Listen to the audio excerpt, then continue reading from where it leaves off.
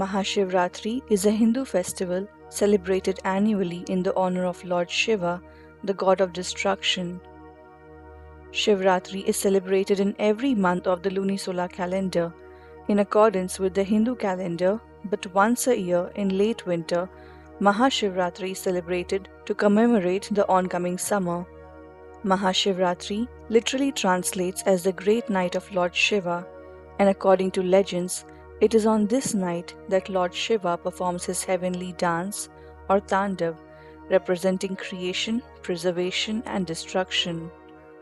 As per many, it is also the day when Shiva and Parvati got married, thus the union of Prakriti and Purusha for the well-being of the world. Devi Sati was the daughter of the great king and the son of Lord Brahma, Prajapati Daksh.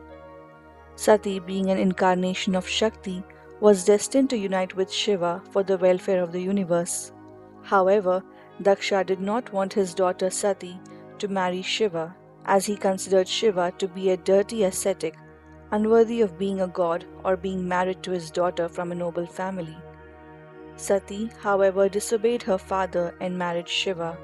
After her marriage, she moved to her husband's abode, the Kailash mountains.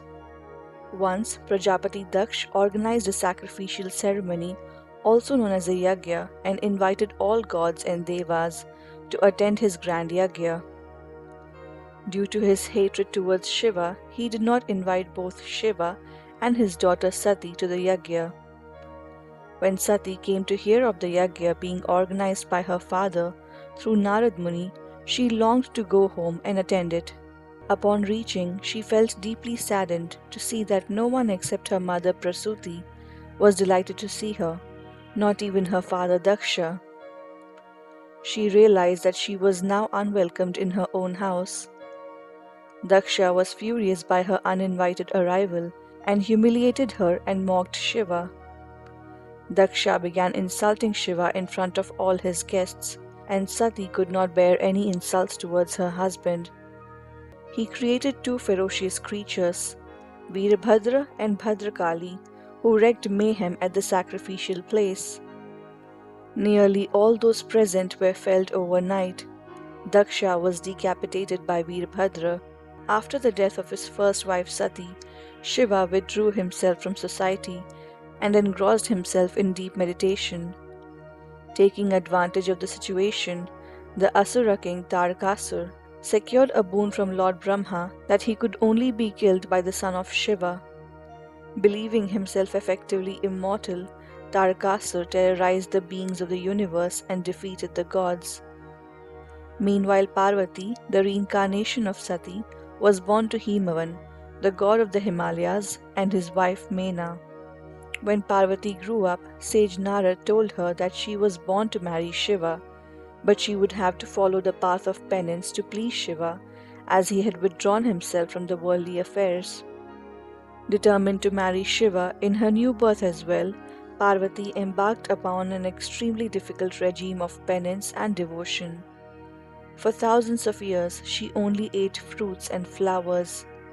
Thereafter, for hundreds of years, she ate only fallen leaves, eventually giving up on all food and living on air to survive.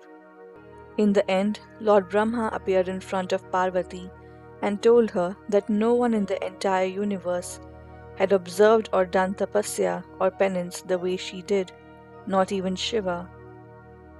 He blessed her to soon be married to Lord Shiva and gave her the name Brahmacharini for her immense determination and penance. Ma Brahmacharini is also the second form of Ma Durga celebrated on the second day of Navratri.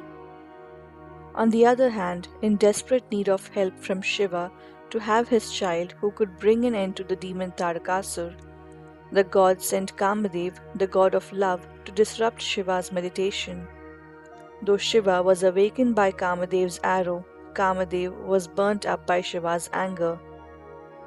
Implored by the other gods to marry, Shiva agreed but decided to test Parvati's devotion first. Shiva disguised himself as a hermit and reached the place where Parvati was engrossed in her penance. Upon being there, he began criticizing Shiva. He tried to influence Parvati into giving up her tapasya for Shiva, who he said was an embodiment of inauspiciousness, who carries skulls in his hand and who lives in a crematorium. Parvati, angry by the comments of the hermit, asks him to leave her alone. Even upon many attempts at changing her mind, Parvati did not get affected. Her unwavering sense of devotion pleased Lord Shiva, and he appeared in his original form and blessed her to be married to him. On the day of the marriage, Shiva reaches King Himavan's palace in the most terrorizing form along with the strangest marriage procession, also known as Bharat. His body was covered with snakes, smeared in ashes, and his hair was matted with unkempt locks. His marriage procession consisted of ghosts, ascetics, sages, aghoris, etc. Upon seeing the terrorizing form of Lord Shiva, Parvati's mother and other relatives were left in a state of shock. Most of them fainted out of fear and terror. To avoid any embarrassment to her family or to her husband Shiva, Parvati transformed herself into a different form as well. In this form, she was golden, possessed 10 arms, and was called Chandraghanta. In the form of Chandraghanta, she prayed and persuaded Shiva to take the form of a handsome prince and also turn his marriage procession nobler so the people can see their gentler side and not be fearful of them. Shiva and Parvati got married in their beautiful divine forms, and the day of their marriage is celebrated as Maha Shivratri every year. Skanda Puran also narrates the story when the divine wedding of Shiva and Parvati took place in the Himalayas. All the living beings on earth headed to north towards the great white mountains to witness the grand wedding. Because of this, earth began losing her balance.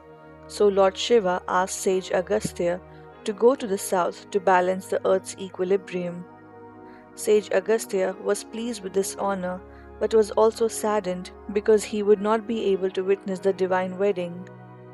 Perceiving the thoughts in the rishi's mind, Shiva granted him a boon that he and Parvati would appear before Agastya whenever the latter happened to think of them. Pleased with the boon, sage Agastya began his journey southwards.